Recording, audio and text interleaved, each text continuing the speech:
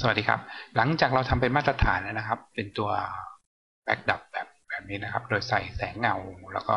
อุปกรณ์พวกอะไรที่เข้าเรียบร้อยแล้วทีนี้เราจะทดลองดูนะครับโดยการเอา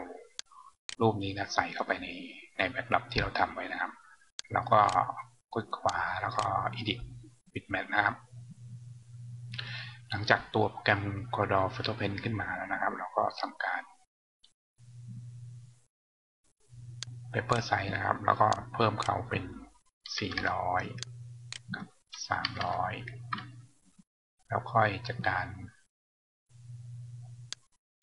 เอฟเฟกต์ distort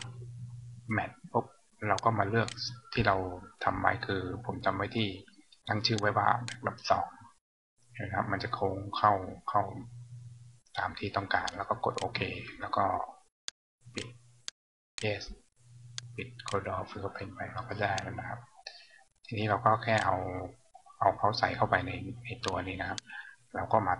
ตัดก่อนโดยใช้ตัวกรอบของเราเนี่ยวางไว้นะครับ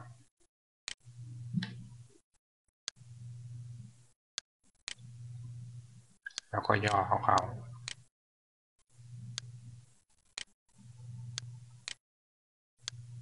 เพื่อให้ลงกรอบที่เราทำไว้ปิดสแนปก่อนจะได้ง่ายๆหน่อย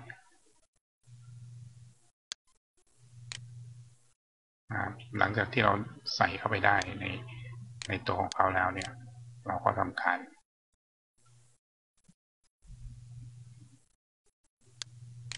อะไรไม่ใช่อะไรนะเอฟเฟกต์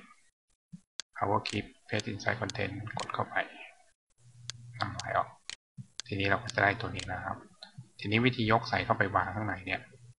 เราใช้วิธียกเข้าไปแล้วก็วางประกบเข้าไปก่อนข้างหน้านะครับจากนั้นเราจะเข้าไปที่ตำแหน่งของเขานะครับเราไปเปิดเป็น Object Manager นะครับเพื่อจะมาดึงลำดับชั้นของตัวนี้นะครับที่เราจำไว้นะครับมาอยู่ในระดับชั้นของตัวนี้นะครับแค่นี้เราก็จะได้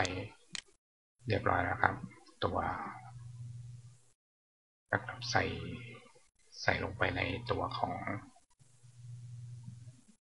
แบ็กดรอปที่เราทำไว้เป็นการโค้งเหมือนเลยอันนี้ก็ลองทำกันดูครับไม่ยากนะครับตัวนี้เราลบทิ้งไปแล้วก็จะได้ตัวเพราะว่าเรามาวางไว้ตรงลงหน้าชั้นของตัวนี้เพื่อที่จะให้เขาเข้าไปอยู่ในตำแหน่งที่แสงเงาอยู่ข้างหลังหรือถ้ามีตัวพวกเงาอะไรนี่จะได้รู้ว่าเขาอยู่ในตำแหน่งไหนลองทำกันดูครับ